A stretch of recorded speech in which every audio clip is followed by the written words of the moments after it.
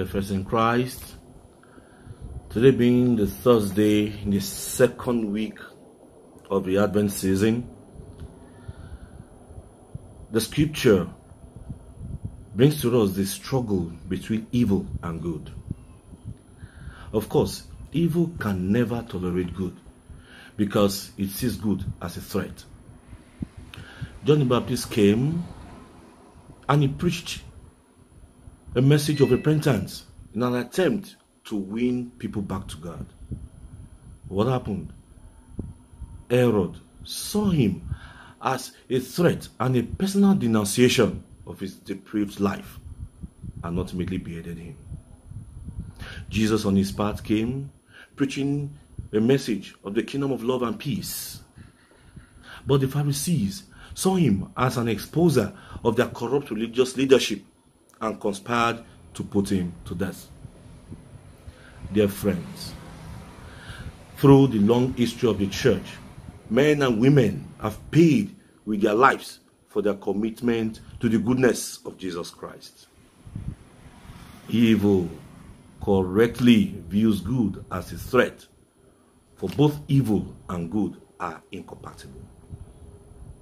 Jesus warns us in the gospel today that the kingdom of God suffers violence, for it is good confronting evil. But then Jesus added an enigma. He says, the violent take it by force. The meaning of these obscure words seem to be that evil must be met with resistance, and that only those who are brave enough to engage evil in a life and death struggle can become part of the kingdom. And so, my dear friends, if we are passive, we are only giving the victory to evil. We are mistaken, however, if you think that this struggle between good and evil is something that is going on only outside us. No. The real battle is within. Each one of us contains something of good and something of evil. So we must come to terms with the fact that it is seriously and very difficult to be a follower of Jesus Christ.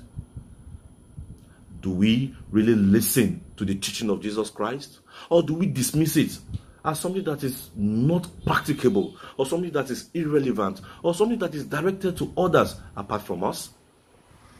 His teaching, remember, is a threat to our own selfishness and to our laziness. My dear friends, to follow the teachings of Christ, we must be willing to do violence even to ourselves. Otherwise, we will find that to our regret, our passivity will lead to the victory of evil. As we continue our Advent journey, let us know that it is good to fight evil with good. May God help us. Amen.